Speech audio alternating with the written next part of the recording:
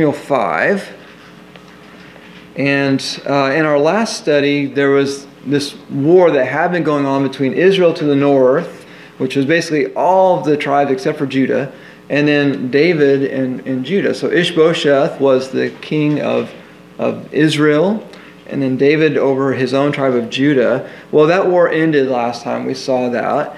And remember, as part of that, Abner, who had been like the military leader, right-hand man of Ishbosheth, he's the one that kind of went around and convinced everybody to join with David. Ishbosheth upset him, and that was the final fatal mistake, because then he went and said, hey, we should all follow David instead.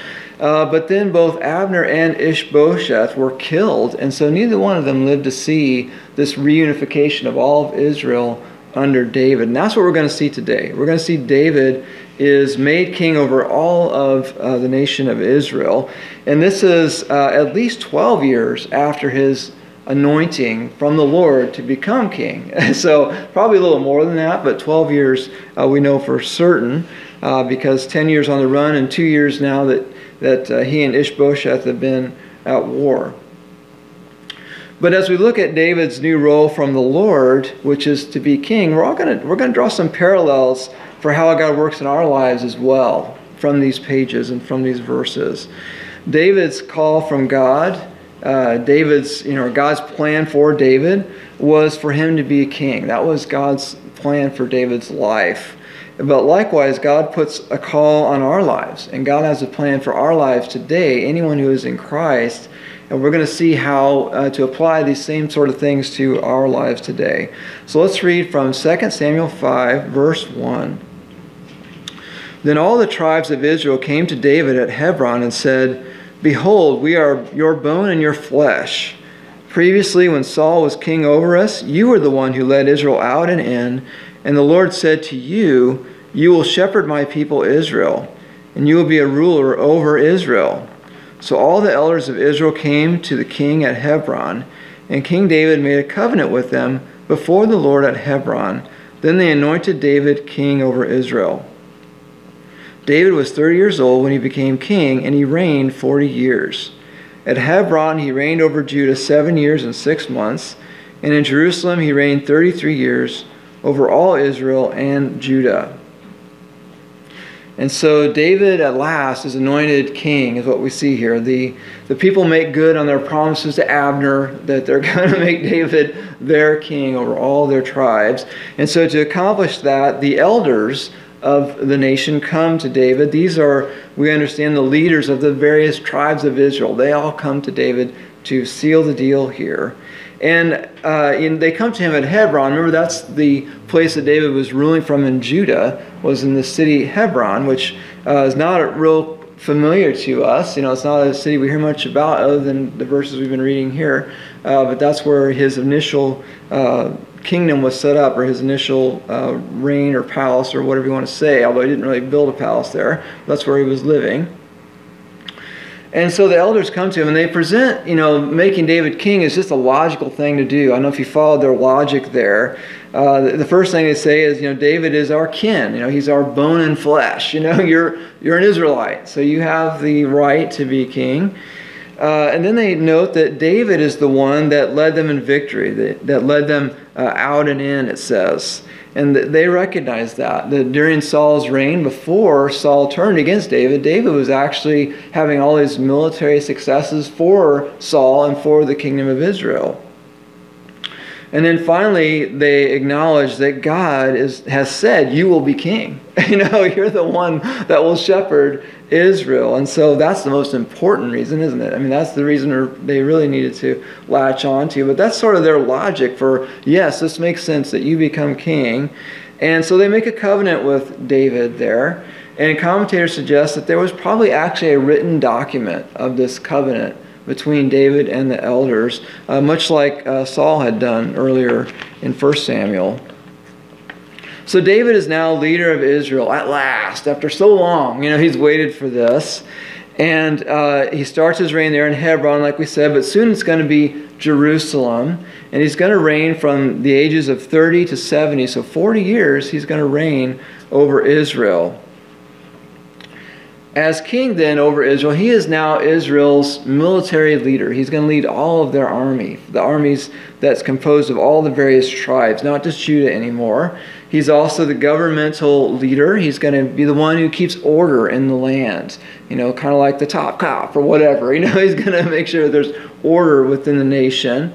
And though he's not replacing the priests and the Levites, he's also a spiritual leader over the nation. And we look at David and we think, yeah, well qualified. Wrote all these Psalms, amazing man. God even wrote prophecies through him. So good guy to have as your spiritual leader.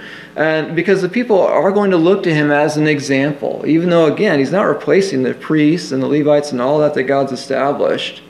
But the kings would have great influence over Old Testament Israel when you look at the pages of Scripture. If you study, for example, in 1st and 2nd Kings, you can see how however the king was going, that's how the nation went too. If there was a godly king there, then the nation would be inspired to commit themselves to the Lord and to follow the Lord.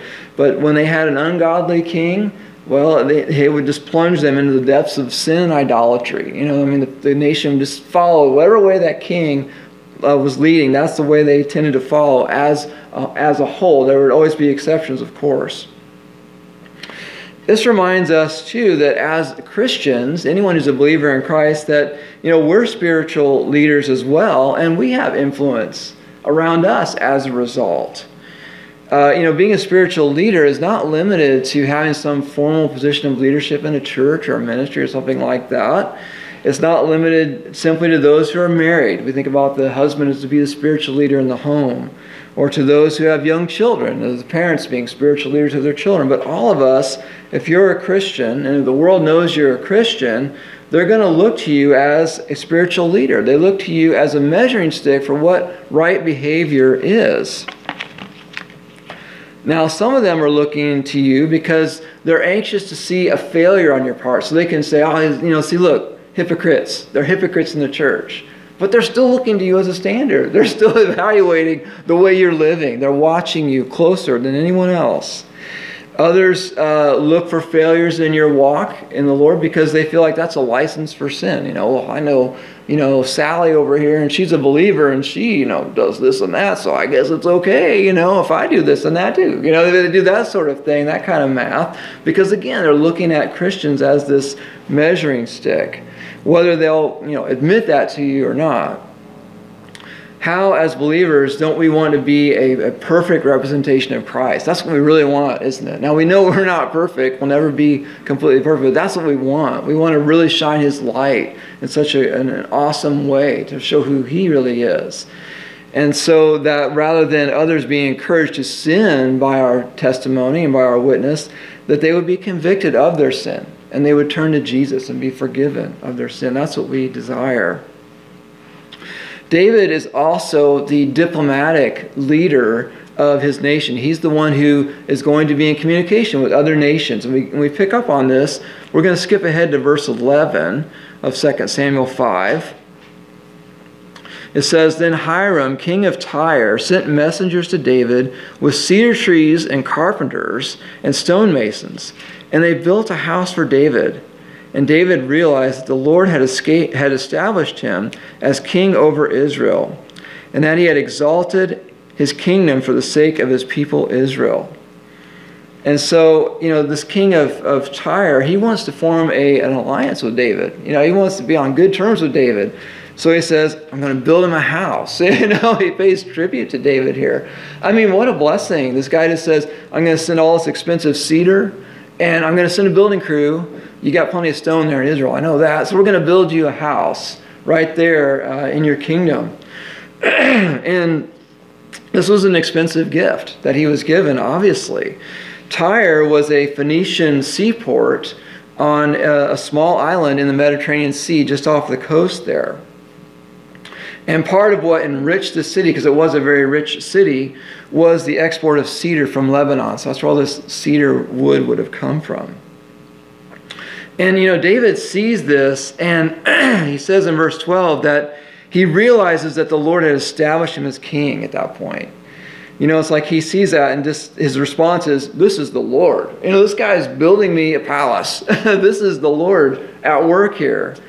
And, it's funny because we know David's recognized God's hand in his life before. If you look back to chapter 4, verse 9, as an example, towards the end of the verse, David says there, "As the Lord lives, who has redeemed my life from all distress." And so he knows that God's been at work in his life, that God's been the one, taking care of him and even now establishing him as king. But it's like when David sees this, what this king does, it took it to another level. It took it to another level in his eyes to see how God was really working. The Lord just built him a palace through this distant king that previously he probably had no idea who he was. And this person wants to form an alliance and build a palace for him. And, don't we have moments like this in our lives too as believers? I mean, we all know that, God loves us. We're aware of that. We were so aware of that the day we got saved. But, then God, years later does something special in your life. There's some answer to prayer, some big thing that you've been looking for, and God does it. And you're just like, wow. And it just magnifies your knowledge of his love for you all over again. It's like all over again. I recognize, that God is in this thing, that God is working in my life. And I love those times like that. And so David, back to David here, he's risen to the peak of his leadership now. I mean, he's over all the nation. We should note, though, how David made that ascension to leadership. Notice that it started with God's plan for David, with God showing David his plan for him. It didn't start with people coming to David and saying, "We want to make you king." And he's like, "Okay. Who are you? What is this?" It didn't start that way. It started with God telling David, "You're going to be king." It started from God, not from people. And that's how we look for God to work in our lives as well. That's a principle I would suggest we can take away from this of how God works in our life, that we look to God to establish those calls in our life for what he has for us to do. And then as we step out in faith, he does bring confirmation then, often through other people, like he was doing for David, with all them making him kings. Like, "Hey, I believe I'm supposed to be king." Well, if no one makes you king, probably not. But if they establish you as king, yes, that's confirming what God's already said. And so we see that in our own lives too. Like maybe it is in the area of spiritual leadership, and you feel like God's given me that gift, that spiritual gift of leadership. And then maybe some spiritual leader in your life, in a ministry or a church or something, asks you to enter into leadership. You're like, okay, confirmation. That is, the Lord has been telling me that. Another way you see that, if you do have that gift of leadership, is you notice that other people are following your lead. That's a good clue that you have the gift of leadership. If other people are just kind of naturally following you, and I mean in the church, that is, not necessarily in the workplace. But other ministry areas too, we see this. We see that we feel like we're gifted in a certain area, and we see that God keeps bringing opportunities in that area. Maybe you feel like you have the gift of evangelism, and you're constantly finding yourself in conversations where you can share the gospel with people. Well, that's good confirmation of that gifting you have and of that call that you have. As we obey then God in that call that he's given us, we then experience the joy of serving the Lord. And we see fruit from that. We see fruit in our own lives. We see fruit in the lives of other people. And God is just, again, confirming his call on our lives. Let's look back at David then. Let's go back to 2 Samuel chapter 5, verse 6, where we see that David is going to conquer their Jerusalem. Now the king and his men went to Jerusalem against the Jebusites, the inhabitants of the land. And they said to David, "You shall not come in here, but the blind and lame will turn you away," thinking David cannot enter here. Nevertheless, David captured the stronghold of Zion, that is, the city of David. David said on that day, "Whoever would strike the Jebusites, let him reach the lame and the blind, who are hated by David's soul, through the water tunnel." Therefore they say, "The blind or the lame shall not come into the house." So David lived in the stronghold and called it the city of David. And David built all around from the Millo and inward. David became greater and greater, for the Lord God of hosts was with him. And so this is actually in Jerusalem is probably where, or would have been actually, where Hiram builds that house for David. We read ahead a little bit ago about Hiram building a house for David. That would have been built there in Jerusalem. But the Jebusites here had been a problem for Israel for a long time. It's kind of surprising to us to think about Jerusalem actually being occupied by someone else. I automatically think of Jerusalem as where, the Israelites would have control of that city, but they didn't always. Way back here, the Jebusites had control of it, and they had been this continual problem for Israel. They initially were conquered by Joshua when they came into Canaan and overtook the land. That included the Jebusites were conquered, including the city of Jerusalem. But the Jebusites regrouped and they made Jerusalem their capital. And Joshua 15 verse 63 tells us of how the nation of Judah, or the tribe of Judah, I should say, tried to remove the Jebusites from Jerusalem, because this is inside of Judah, is where Jerusalem is, but they were unsuccessful. They couldn't get them out of there. And then in Judges chapter 1, verse 21, tribe of Benjamin also tries to remove the Jebusites from Jerusalem and cannot do it. And so the Jebusites, by this point, they're feeling pretty confident. They were a warlike people themselves. They were warriors to begin with. But seeing all these past victories over Israel, like, oh yeah, David's going to try and take us. Okay, come on. And they're just so confident that they're not even going to send like they're real soldiers. They taunt David here and suggesting that those who are clearly ill-equipped for military service, for battling and such, the lame and the blind, as they say, that's all we're going to need to hold off David. We don't have to send in our soldiers. We'll just send in, these people who have difficulty just with normal life, let alone battling in an army. David's response to that in verse 8 is, whoever wants to go after these lame and blind, quote unquote, let them do so by the water tunnel. And let's describe Jerusalem a little bit so you understand what David's saying there. Jerusalem sits atop two mountains, and it has deep ravines all around it. And that's why it's so hard to conquer. It made it a very defensible position. You got to get across those deep ravines, and then you're going up a mountainside, right, to get to the city. And so that made it a very good place strategically to protect, but it's not a great place for water. You don't get a lot of water on the top of a mountain. That's not a good place for it.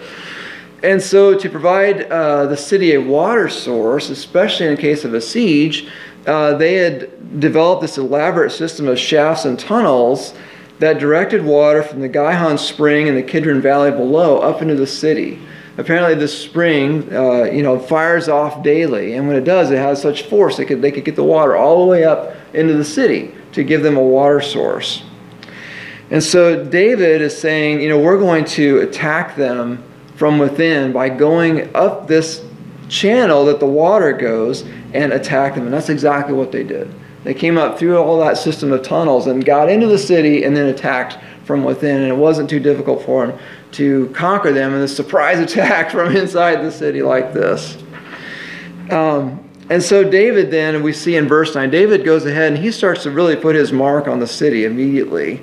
He renames the city of David. And, that's kind of weird to us, name a city after yourself. But this was something that the Middle Eastern kings would do at that time often. They would name the capital after themselves. So they called it the city of David. And he starts all these construction projects there in Jerusalem. It says he did so from the Millo, which that is basically the foundation. So starting at the foundation, we're going to just really build up this city. And it seems like he probably actually even built out the foundation, so made it a larger area that the city now covered. But verse 10 reminds us that David could have had no impact on that city at all were it not for God's favor, that the Lord God of hosts was with him. And that was the key point. And that's another principle that we see in our lives, of God's working in our lives too. James chapter 1, verse 17, I'll paraphrase. James 1:17 tells us that any good thing in our lives comes down from God. It came from the Father of lights. And so we must never lose sight of that in our lives, lest pride enter into us.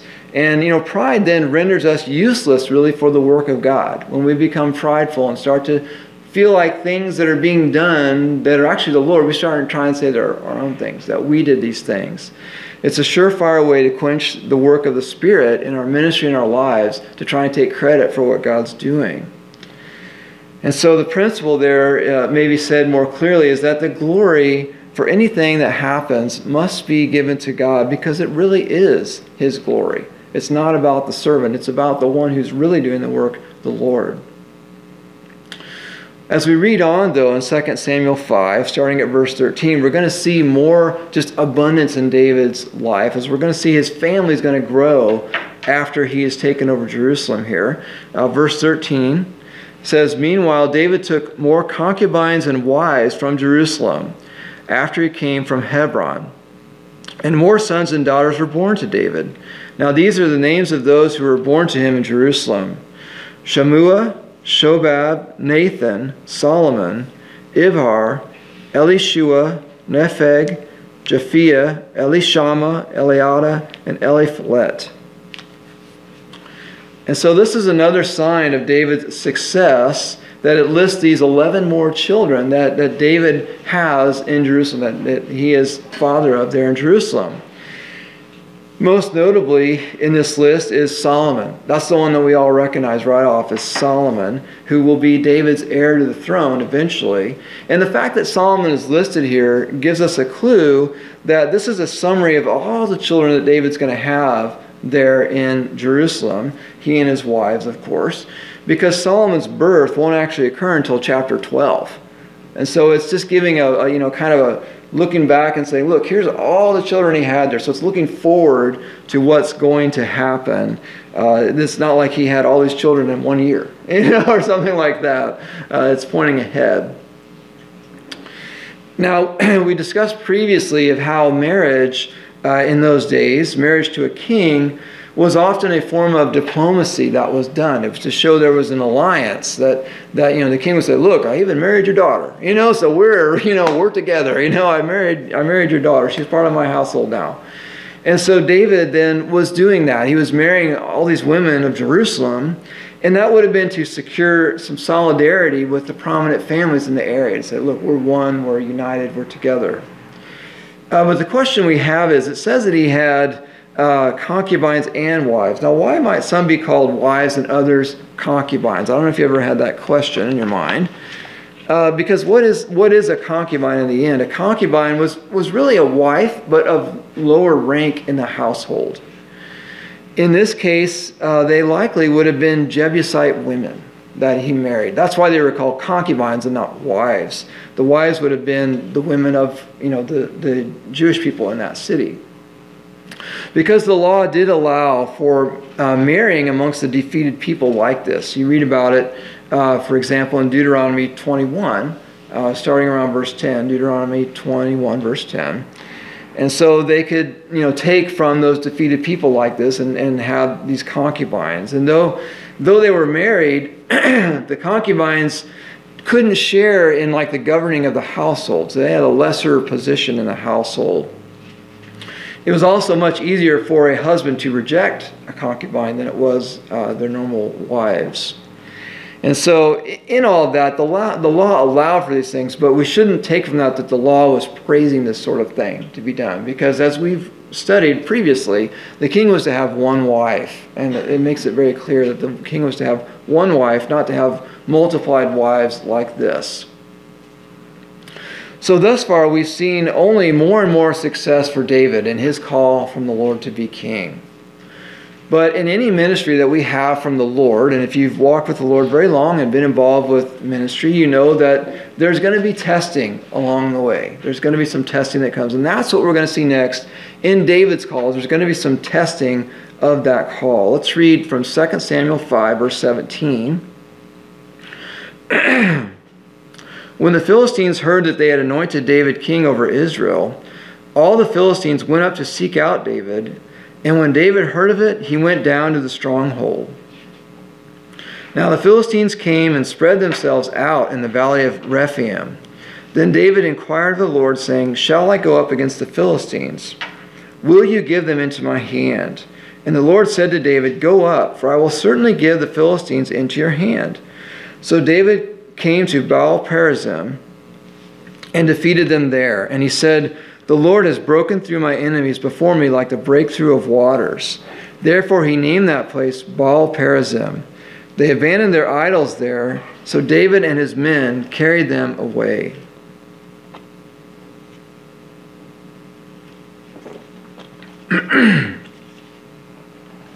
And so this testing of David's call comes to the Philistines. The Philistines attack is what happens. These had been David's allies just a little bit ago, like at the end of 1 Samuel. But now they see David as an enemy. Remember, they had thought that David would be angry at Saul and so upset about that he became their ally and he would help them conquer Israel. And then they would be like, all this land is the Philistine land. But now David's reigning over Israel instead of conquering Israel. And so now they see him as the enemy. And so they align for a battle in this valley of Rephaim. And this is a valley near to Jerusalem, between Jerusalem and Bethlehem, along the road to Bethlehem. So it was a very strategic place because basically it could kind of cut off Jerusalem from the rest of Judah and from like their supply lines. And so that's why they chose that. It's like, we're going to block them here. It's like a blockade or something. And so it forces David's hand. He's going to have to do something about this. And David's response then is exactly what we'd expect. As long as we've been looking at David, and we've been studying him, it's exactly what we'd expect him to do in the face of danger. And then in verse 19, David seeks the Lord. It's exactly what we would expect of David to do. He seeks the Lord. And one of the things about that, when we read that verse, is it shows kind of like this dialogue that David just seems to ask questions and get kind of a verbal response from the Lord. But we must understand that really the way this was done, this is just sort of the author kind of consolidating it or condensing, what happened there. But what actually would have happened is David would have been using the Urim and Thummim, those two stones that the high priest had, that would give a yes-no answer, that they would use those to get yeses and nos. And so through a sequence of questions of asking over and over and getting yes-no answers, that's how it kind of pieces together into this conversation that we see before us. So I just want to make sure that's clear, that that's how David really was hearing from the Lord. But this is another principle in our lives as we follow the Lord, as we follow his call in our lives, is that we never forget our dependence on him. Think about who David is. David at this point in his life, he's a very accomplished warrior, all the way back from killing Goliath, as a boy, to now. He's a very accomplished military leader. I didn't search real closely before this study, but as I recall, as our study in 1 Samuel and 2 Samuel so far, I can't remember a defeat that's happened of David. He's been, incredibly successful as both warrior and military leader. And yet, though he's had so much success, he remembers where that success has ultimately come from. He remembers that it's from the Lord. It's because he's been following the Lord and seeking his direction. And that's so important that we recognize that too. As we walk in God's will in our lives, undoubtedly we're going to see some success. If we're following the Lord, if we're doing things the way he wants, we're going to see some success as a result. And that will give us confidence. But that confidence needs to be in the Lord. We need to make sure that confidence is in the Lord and not in ourselves. And it doesn't become sort of self-reliance. We need to stay in that place of dependence on God, looking for his direction, even in those areas where we've been successful. And I think that sometimes can be the hardest thing. When it's like a new challenge, oh, Lord, help me, I don't know what to do here. But, when it's an area where we've had success in the past, sometimes we can just sort of lean on our own understanding and such. And so David seeks the Lord, and David now sees victory then in verses 20 and 21, as we just read. The victory is so great that David, renames the place to Baal Perazim. And Baal Perazim means literally the Lord breaks out, is what it means. Just like he said there, like it was a breakthrough of waters. It's interesting when it says Baal Perazim, we recognize, the word Baal there, or Baal there, however you like to pronounce that. And so the Lord in that name is not Yahweh, which is what normally we think of when we see Lord in the Old Testament. It's not that Lord, it's just Lord, like the general word Lord. And he's saying, like a tidal wave, God basically wiped out our enemy here. To the extent that it told us in verse 21 that the Philistines abandoned their idols. It said they abandoned their idols there, so David and his men carried them away. And, this is very symbolic, is what this is, of the fact that, Israel's God is superior to their false gods. That they just left their idols and ran, Here's your God, and you're leaving it behind. If he's powerful and so important, you think you would take it with you. But it just shows how much more powerful God, the true God, really is. And it reminds us of how in 1 Samuel 4, when the Philistines had conquered Israel, they took away the Ark of the Covenant. Like, we got your God now. We're taking your God, And they thought that was a real blessing until the Ark, God used the Ark to be a curse on them. And they returned it, because he was causing so much trouble for them, more trouble than the Israelites had, just by his own work and his own presence there. But the Philistines, it turns out, are not so easily discouraged after this first loss. And like the trials in our lives and in our ministry, there often are repeats. Much to our frustration, there are often repeats of trials. And that's what happens here. The Philistines attack again. Let's read 2 Samuel 5, starting at verse 22. Now the Philistines came up once again and spread themselves out in the valley of Rephaim. When David inquired of the Lord, he said, "You shall not go directly up. Circle around behind them and come at them in front of the balsam trees. It shall be when you hear the sound of marching in the tops of the balsam trees, then you shall act promptly, for then the Lord will have gone out before you to strike the army of the Philistines." Then David did so, just as the Lord had commanded him, and struck down the Philistines from Geba as far as Gezer. So the Philistines align in the valley of Rephaim again. And we talked about why that was a strategic place for them to do that. And David again seeks the Lord, just like he should have done and like we hope to do in our lives too. And it highlights again that need for us not to be self-confident, but to continue to seek God's leading. That's exactly what David did. Because David would have been tempted to think here, hey, this just happened. God gave me a good game plan before. Let's just go with it. I don't need to seek the Lord again. That's obvious, right? Just do the same thing. But isn't it good that David didn't think that way? He saw God out and God says, no, different battle plan this time. Instead of a frontal attack, you're going to go around behind them and attack from behind this time. But don't do so until you hear the sound of marching in these balsam trees. Now, what exactly was this marching that he heard, that David heard, and I assume his men heard? Doesn't really tell us. But it reminds me of the account from the Auca Indians in Ecuador back in 1956. You remember the story of the American missionaries, including Jim Elliot, who were there to minister to the Auca Indians and ended up being slaughtered by them. But the thing is, when that took place, the Indians saw angels in the treetops, and it freaked them out. This had never happened before when they had killed someone, that they saw angels, like this. And that's what ended up leading to their conversion, of them getting saved, because they knew they'd really done something wrong, and there was something powerful going on here, and they needed to find out what it was. So maybe it was angels in the time of David. Maybe it was angels in those treetops. Maybe it was just the wind making some kind of noise up there that sounded like people walking in the treetops. But either way, it was the Lord working. Because the Lord said, wait until this happens. Wait until I do this. So we know it was the Lord working. We just don't know exactly what way he did it. He caused that sound then as a sign to David. And David obeys, follows God's new plan, and has another great victory. In fact, this time the victory looks even greater because they pursue the Philistines to Geba and Gezer, which is like on the coast. They went a long way after them into their own territory, at least 15 miles from where the battle started. So in this chapter, we've seen how the Lord has established David as king over Israel. And we've also seen some points that we can apply in our walk with the Lord today. And I want to just review those points as we bring it to a close. The first was that we look first to God for that ministry call he has for us, for that call in our lives, for His will, if you will.